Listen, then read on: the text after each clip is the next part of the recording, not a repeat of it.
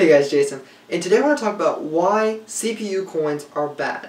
And you might say, whoa Jason, why are CPU coins bad? They're supposed to be a better, fair way to mine and to really evenly disperse coins to the average user.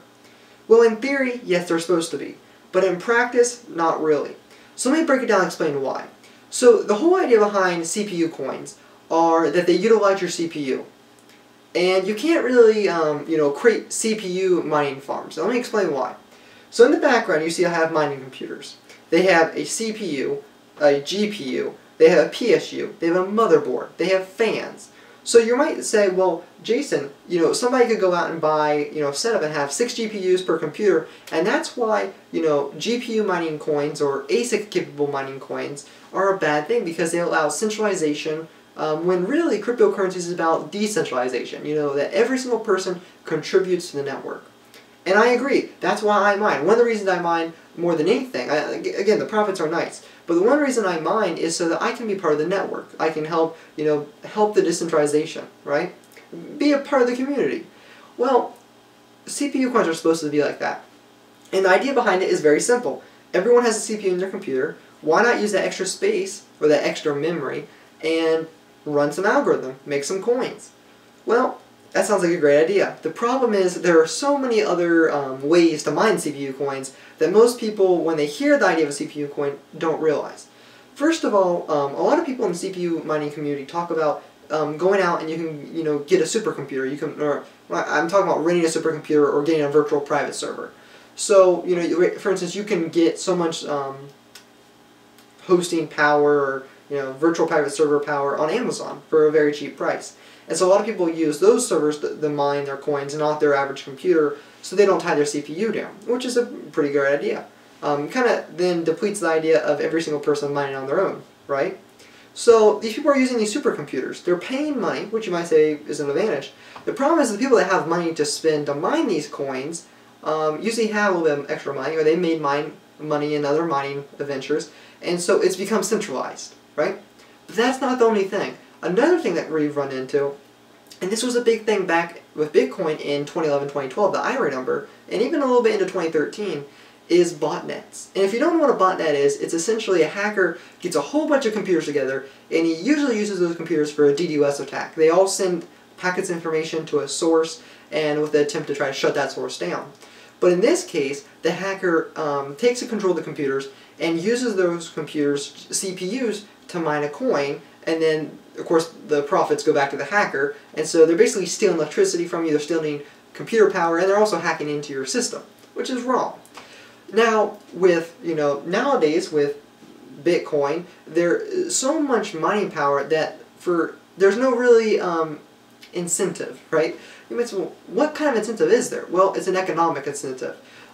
It's become that one little miner, and I don't have any Bitcoin miners back here, but one little Bitcoin miner that's like $100 would be the equivalent of like 1 million computers with their CPUs. So it's kind of come to the point where it's like, it's not worth it to hack into computers and, take control of their CPUs and utilize that for mining CPU coins. Or any other coin like it is. And the same thing is true for script coins now. So the only thing that it's still useful for is CPU coins. So what we run into is CPU coins are being abused by botnets because they only run CPU and everybody has a CPU in their computer, and they're being abused by servers and people that have virtual private servers out in the field. So while yes, you might say, well, I have 4 computers in my house, I can mine for instance Primecoin. You could mine Primecoin with your computers, right? And you could. But a lot of these CPU coins, they pride themselves on saying, well, we're ASIC resistant, we're GPU resistant. In reality, they might be, but they're not resistant to botnets, they're not resistant to being mined by servers or supercomputers. So the same disadvantages that, say, Bitcoin and Litecoin and so script versus ASIC have with the fundamental problem of, oh wait, centralization is happening because there's money to be made, is happening with CPU coins. And so I kind of want to talk about that because it's kind of frustrated me. I've had so many people say, well, Jason, why don't you just look into CPU coins? And I'm trying to explain to people on email, but I've gotten so many emails asking me about CPU coins. I've read in the forums about people saying, oh, well, these are resistant. They're not really resistant. They're resistant to GPU, they're resistant to ASIC boards, but they're not resistant to botnets. They're not resistant to server-side, mining. So, that does have that disadvantage. Now, in that same regard, I do want to note, I did mention Primecoin here recently, a couple of seconds ago in my video. Primecoin is one of the exceptions. And you might say, well, why is it an exception? The reason it's an exception is its goal, it was developed by a guy who also developed Purecoin, which is a phenomenal coin in my personal opinion. And Primecoin, its goal is finding higher prime numbers. So you're kind of, if you're doing it, yeah, Primecoin's worth money, and yeah, the coins that you make are worth money, but the whole goal of Primecoin is to advance our scientific knowledge of Primecoin, or not prime coins, prime numbers.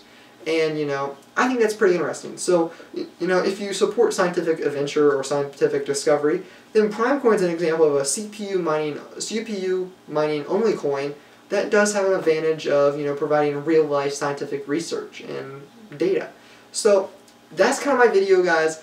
Again, I just want to talk about CPU coins because I heard so many people, trying to tell me, Jason, they're resistant to all these things. They're not resistant. You give somebody something that's resistant to one thing, they'll find something else that's not resistant to.